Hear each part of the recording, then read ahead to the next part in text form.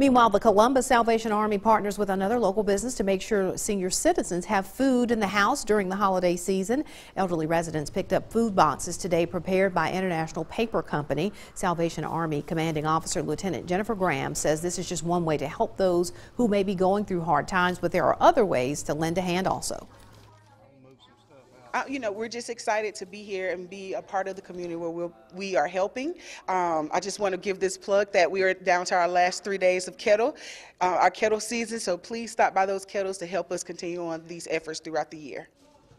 And around 200 senior citizens received those food boxes today.